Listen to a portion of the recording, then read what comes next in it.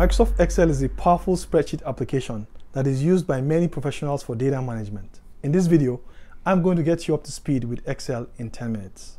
I'll see you in a bit.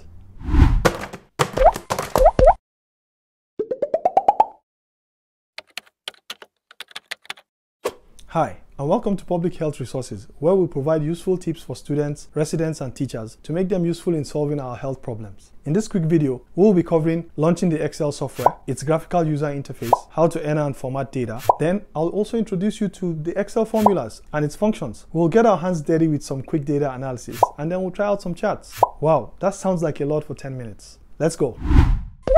Launching the Excel software.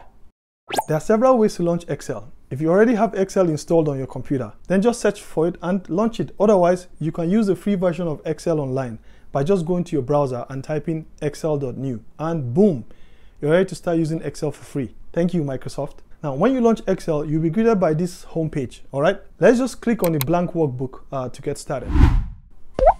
The Excel graphical user interface. Well, the topmost part is called the title bar.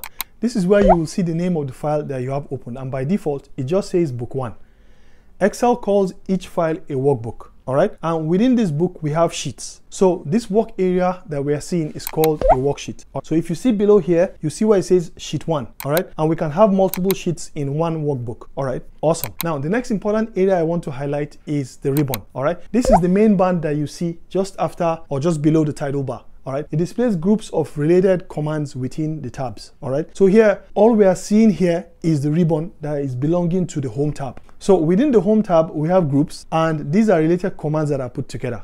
So we can see these are groups, and each button is a command that instructs Excel on something that it needs to do. All right, now below the ribbon is the formula bar, and this is where we'll be writing any formula that we have to run. Now, the last thing we'll be talking about is the spreadsheet itself that we can see, and this is essentially made up of rows and columns. All right, the rows, we can see they are numbered, and the columns are lettered. Now, the intersection of a column and a row is called a cell, and each cell has a name given by the column letter followed by the row number. And so this cell that we're seeing here is G7, and we can see its name in the tiny box up there, and that's called the name box. All right, now enough of this graphical user interface. Let's enter and format our data, shall we? Entering and formatting data. So we have this data that we collected from 10 medical students in a quick survey to determine the fasting blood sugar levels of medical students in Ahmadu Bello University's area. Their ages, gender, and fasting blood sugar status were as follows. So to enter data, let's just go to any cell and start typing. Let's go to cell B2, all right? And let's enter the column header as serial number. Awesome. Now we'll notice that this has exceeded the space for a cell, but no worries. We can increase this space by simply moving the cursor in between columns B and C. And we'll see the cursor turns to a black cross with pointed horizontal edges, meaning that we can move this horizontally, all right? So we'll drag till our serial number is perfectly fit. Awesome. Next, we move to the next column to enter the age, all right? So we'll enter the age column header there. So we can either move the cursor to the next cell by just clicking on that cell and typing age. So we'll just call this age, okay? All right, or we can move to the next cell by tapping on the tab button. All right, so awesome. Let's enter gender here. Yes, and then let's press the tab again, and this time we'll enter fasting blood sugar, but let's just write it in short, FBS. So for the first respondent, his serial number is 1. All right, then we'll press tab. He's 27 years old. We'll press tab again. Then male, then we'll press tab, and then he has a fasting blood sugar of 5.7 millimole per liter. Awesome. Now let's enter the next one. Okay, serial number is 2. All right, the age is 19 and gender is male. But now see what happens when I start to type M. It automatically suggests what it knows based on the previous entry entered, right? So this is such an awesome feature that Excel has for quick data entry. All right, so I'll just hit on tab and you see it gets populated automatically. All right, fasting blood sugar here is 9.9. And now I'm sure you've gotten the gist of the whole data entry process, right? So I'll just quickly fast forward to enter the remaining data to save time, and whoa! We've got just like 4 minutes left, all right? And we still have a ton of stuff to cover, all right? I hope we can make it. Let's go. Excel formulas. Now, one of the most powerful features of Excel that sets it apart from all other software is its ability to work with formulas and functions within each cell. All right, you can create any type of mathematical calculations using any type of common math operators. Now, let me show you what I mean. Let's say we want to calculate the average age of these respondents. All right, we know our formula for average is the sum of all the ages divided by the number of individuals. Easy, right? Okay, so in Excel, to write any formula, you begin by typing the equal to sign. So let's say we want to compute the sum of ages and put value here in this cell, okay?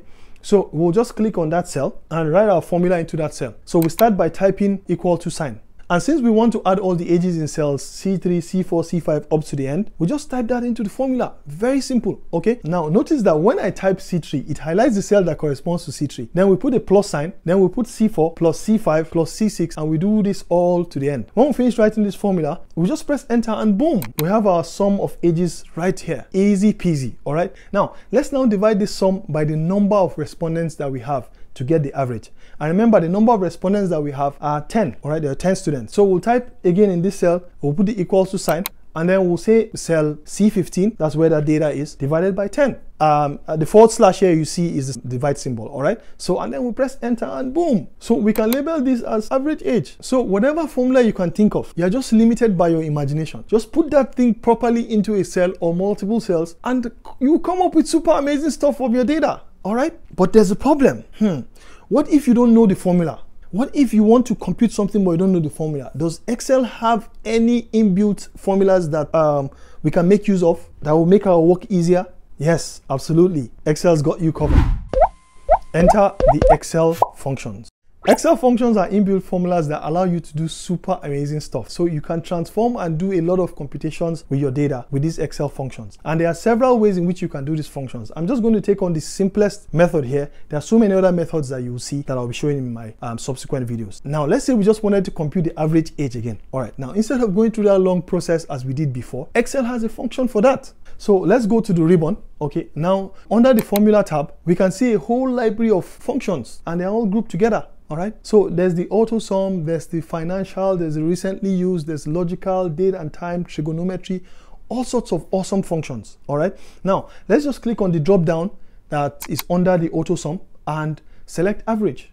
Good. Now all we need to do now is to select all the cells that have the ages just like this, and then we'll click on enter and boom. All right, we have our average. Easy peasy. All right, so I'll leave you to try out the hundreds of different functions that Excel has. All right, so we can save time. No time to check time. Now let's move on to descriptive statistics. Now Excel has just so many super cool features and add-ons. One of them is the data analysis tool pack. This allows you to do different statistical analysis. So how do we get there? We go to the data tab and click on data analysis right over there. All right, now in this dialog box that pops up, you can see several types of statistical analysis. We're just going to click on descriptive statistics and then click on OK. Now in the descriptive statistics dialog box that pops up, all right, let's just click on this black arrow in the input range field, and then we'll select the range of all the cells that has our fasting blood sugar.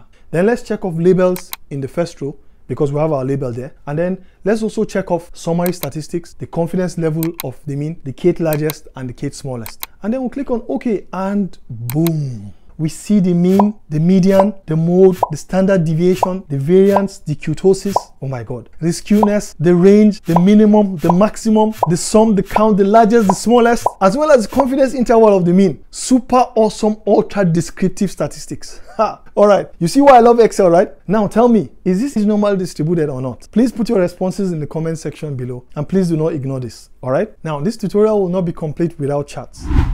Drawing charts in Excel.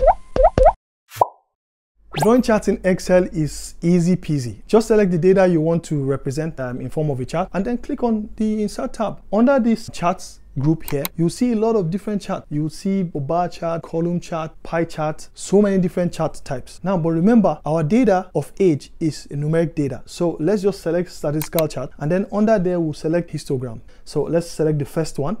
Awesome. And boom, we have a simple histogram. Easy peasy. Now to add axis titles, let's just click on the plus button over here, all right, and check off axis titles. While here, we can also check off other things like grid lines and the chart title. Okay, awesome. So on the y-axis there, we'll just type frequency, and then on the x-axis, let's type the age of respondents, and we have a cool histogram. I just so love Excel, and so should you. Now in 10 minutes, I've been able to bring you up to speed with Excel, and you are good to go. Okie dokie, artichoke. Now, if you've gained value with this video, don't forget to give this video a thumbs up. And if you like what you see, consider subscribing to this channel and click on the notification bell so you'll be notified of my future videos. In my next video, God willing, I will be going into details on how to do advanced data analysis with Excel.